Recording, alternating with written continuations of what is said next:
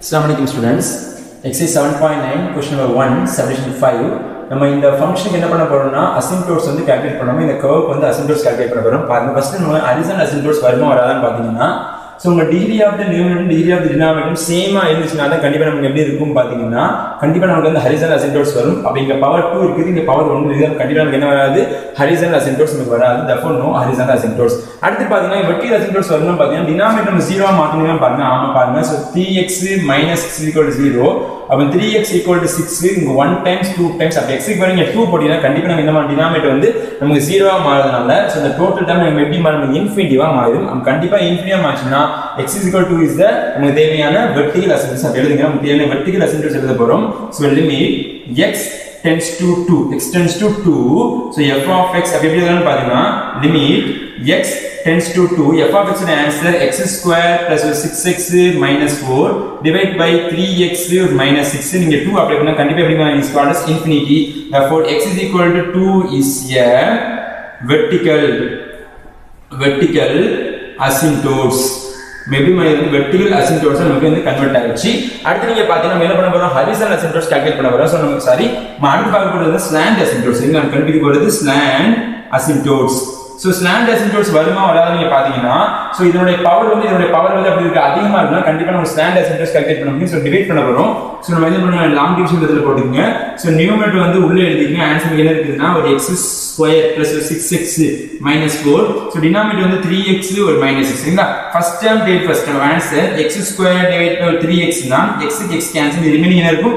x / 3 இருக்கும் சரிங்களா? So இந்த ரெண்டு நீங்க ப்ராடக்ட் பண்ணீங்கன்னா ஆன்சர் உங்களுக்கு x² வரும். இப்போ இந்த ரெண்டு நீங்க ப்ராடக்ட் பண்ணி பாத்தீங்கன்னா இங்க ஒரு 3 இங்க ஒரு 6 வந்து ஆட்டோமேட்டிக் கேன்சல் மைனஸ் வரும். ஒரு 2x வரும். சோ என்ன பண்ணுங்க ஃபர்தரா வந்து நீங்க சப்ட்ராக்ட் பண்ணீங்கன்னா இங்க ஒரு மைனஸ் இங்க ஒரு பிளஸ் அப்ப இந்த ரெண்டுமே கேன்சல் ரிமைனிங் ஆன்சர் 8x ஒரு -4.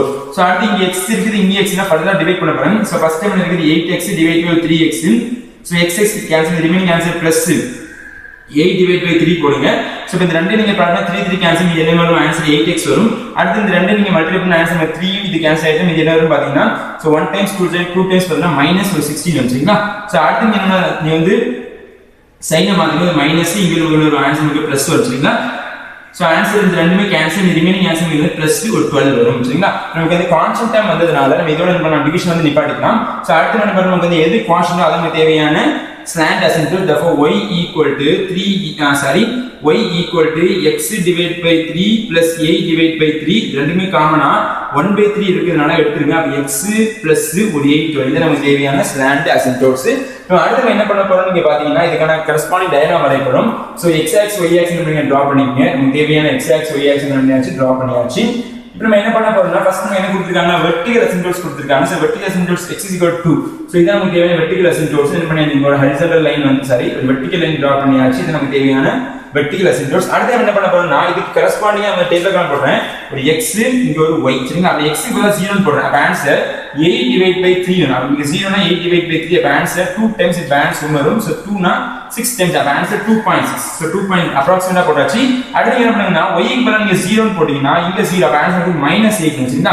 அப்ப நம்ம x க்கு பதிலா நீங்க 0 ன்னு போட்டீங்கன்னா இது நமக்கு x ஓட ஆன்சர் 0 and y ஓட ஆன்சர் +2.6. சோ அப்ராக்ஸிமேட்டா இங்க பாயிண்ட் ஆனா 2.6 and y க்கு பதிலா நீங்க 0 ன்னு போட்டீங்க y ஓட வேல்யூ 0 and x ஓட ஆன்சர் பார்த்தா -8 சரிங்களா? அப்ப ஒரு -8 அப்ப நமக்கு இது ரெண்டையுமே டெஸ்ட் பண்ற மாதிரி தான் நமக்கு தேவையான என்னது?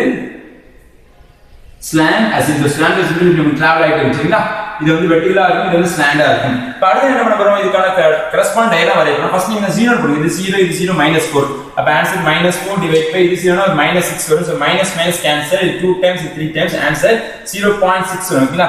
0.6 அப்ப 0.6 இங்க வரும் பாத்தீங்கன்னா x க்கு 0 போட்டா 0.6 பிளஸ்ல வரதுனால இங்க மேல இருக்கு. நம்ம கண்டிப்பா வந்து இந்த கர்வ் வந்து நமக்கு இந்த டைரக்ஷனா போகவே போகாது. ஏன்னா இந்த இப்படி நீங்க வரைஞ்சீங்கன்னா கண்டிப்பா இந்த லைன்ல வந்து நமக்கு டச் ஆயிடும். அப்ப எப்படி வரையணும்னு பாத்தீங்கன்னா இது நமக்கு தேவையான corresponding curve.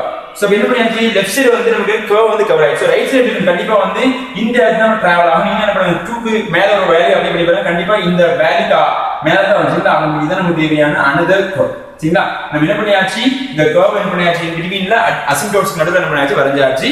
சோ இதான் நமக்கு தேவையான f of x ஓட asymptotes அதுக்கு தேவையான corresponding curves.